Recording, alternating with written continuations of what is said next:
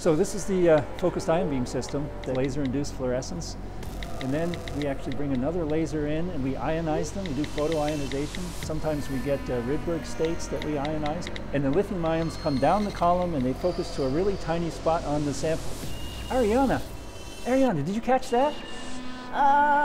Oops. Hashtag phone addiction. I think it's time you understand the hashtag technology that's inside your hashtag obsession. So let's open up this phone and see what's inside. What do you think? Okay. All right.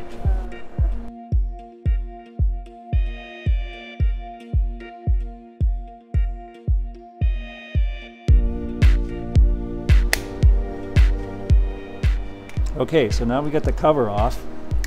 Here's some parts that are inside. There's the battery, and here's a circuit board. Now, some people who take their phones apart maybe get this far, see the batteries, but we're going to go way deeper. So let's get this circuit board out and take a look at it. Now, see here on the back side? See those black things? Those are integrated circuits, and inside them is a whole world of smaller and smaller circuits. Now, if you take a look at this here, this is another example of a circuit, but this is a big one, okay? But it's got chips on it too. And inside those chips are small circuits too. So the world of electronics gets smaller and smaller and smaller. So look at all the different types of chips we have. We got some really big ones. This one is actually from a long time ago. This is from the 1980s, but inside here, there's the same sort of chips. Here's a really tiny one. Take a look at that one. See how small it is? That's like the one that's in your phone. So all the electrical components are in that one chip. Well, let's say lots and lots, millions of components are in there. These are actually building blocks. So on this chip, there are millions and millions of components, transistors, resistors, and capacitors. But usually something like a phone will have several of these chips and they're connected to each other. That's the way these complicated electronics are constructed, out of components that are put together. So here's another chip. This is the one we're going to take apart. Let's open this one up. Awesome!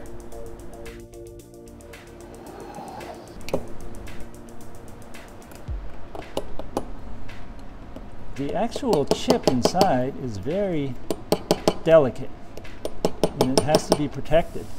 You're going to see when we get this open. Oh, starting to peel up there. Yeah, I see You see that? You want to take a whack at this? Here. Sure. Give it a try. Just put it in. Forgive me, I'm left-handed, so that's very awkward. That's okay. Oh, there we go. Perfect. Good shot. All right. Now take a look at that. See what's inside there? Oh, you see it. See this chip?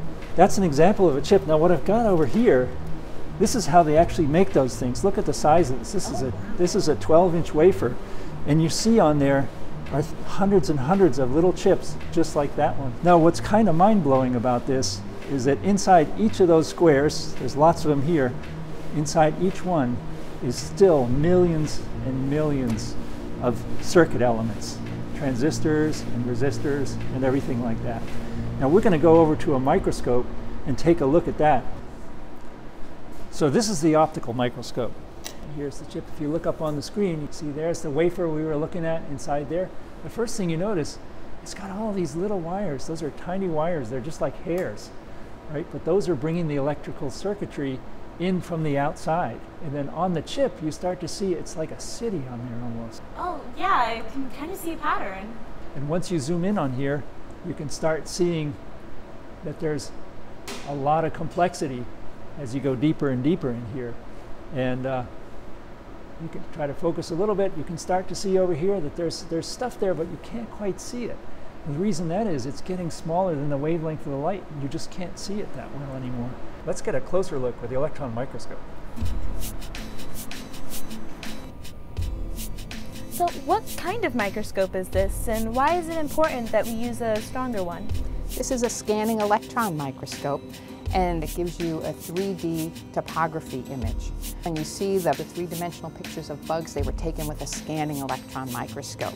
The electron beam will hit the sample, and we're going to image the electrons that were scattered off the surface. So with our chip here that you gave me, I've got it mounted on the wafer plate. We'll actually put it in the microscope and look at the surface.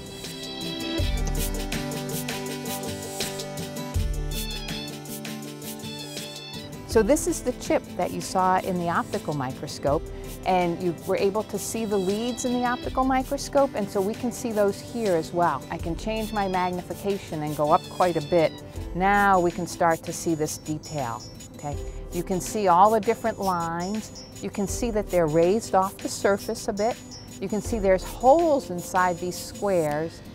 So I can go up again. Now you can see we're at 3,000 times magnification. You can see some vertical lines. You can see this bumpy surface. Here's horizontal lines that are not as tall as the vertical lines or underneath the vertical lines. So when I send a text message through my phone, does it go through that pattern? Well, yeah, it does actually, but what it does is it first gets converted into ones and zeros, and those ones and zeros turn into little electrical pulses. And the electrical pulses spread out and fan out through all these conductors. Those are actually wires on the chip. So yeah, your text is flying through there all the time. So why is it such an intricate pattern? Is that the path of the electrons?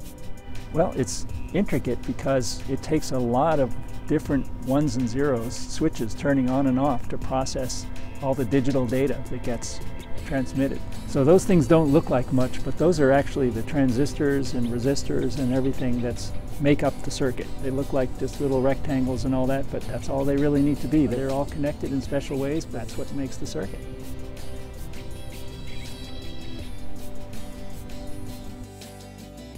Thanks for the in-depth look. Oh, you're welcome. But can I get my phone back? I have to tweet about this. Well, okay. I hope it works. And when you do tweet, make sure you think about all those electrons that are flying around in there in all the circuits deep inside that phone.